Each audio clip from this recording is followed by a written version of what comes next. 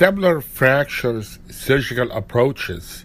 In general, surgical approach to the acetabulum depend on the location of the fracture, the type of the fracture, and complexity of the fracture. So what are the types of fractures approached posteriorly? Posterior wall fracture, a posterior column fracture,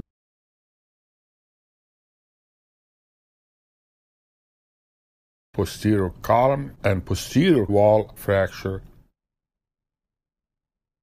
and a posterior wall fracture with transverse fracture.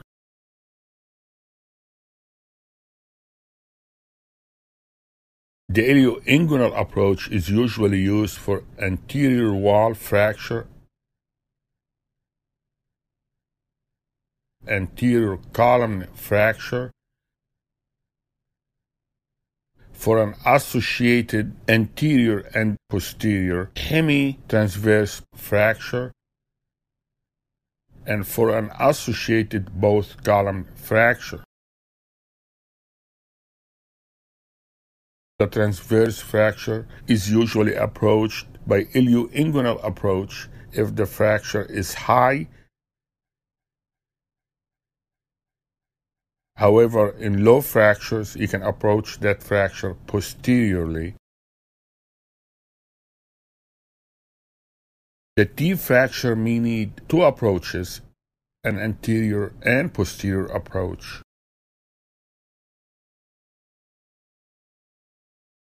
The extensile approach can be an extended iliofemoral approach or a triradiate approach.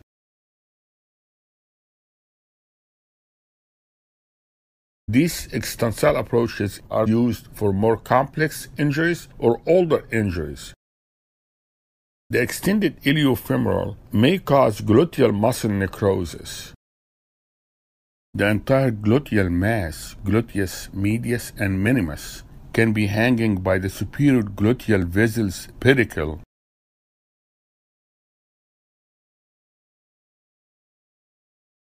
The extensile approaches in general will have more myositis ossificans. Over 1/3 of them will get a severe type of myositis. You want to prevent that by low-dose radiation, 600 to 800 centigrade of radiation given within 72 hours of surgery, or you can give Indocin for 6 weeks. That will decrease the severity of the myositis, but it may not prevent it. In general, most surgeons will do an anterior and posterior approach, dual approach, instead of the extensile iliofemoral approach.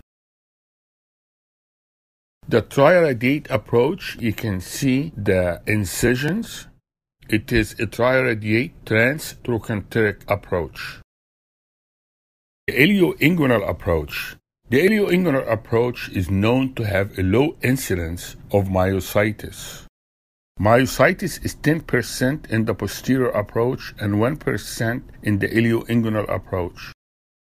The ilioinguinal approach, you can approach the anterior column, anterior wall lesions, associated both column fractures, high transverse fractures, and the associated anterior and posterior hemi-transverse fractures. There are 3 windows in the ilioinguinal approach. A medial window contains the spermatic cord and the ilioinguinal nerve. Failure to repair the abdominal muscles adequately in this area may lead to hernia. The second window is the external iliac vessels. This second window may carry the Corona Mortis. The external iliacs are the vessels that are seen in the anterior superior quadrant of the acetabulum. Insertion of acetabular screws in this quadrant during a total hip replacement may injure the external iliac vessels. The third window, lateral window, contains the iliopsoas, the femoral nerve, and the lateral cutaneous nerve of the thigh. These nerves can be injured during an ilioinguinal approach.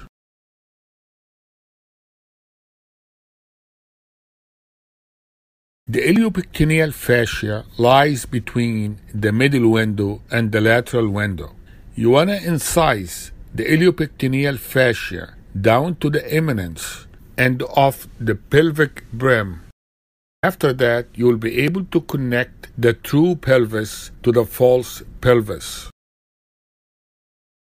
Got three problems that are important with the ilioinguinal approach. The first one, the lateral cutaneous nerve of the thigh.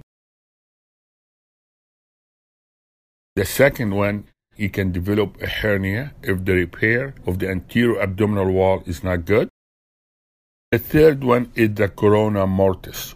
What is the Corona Mortis?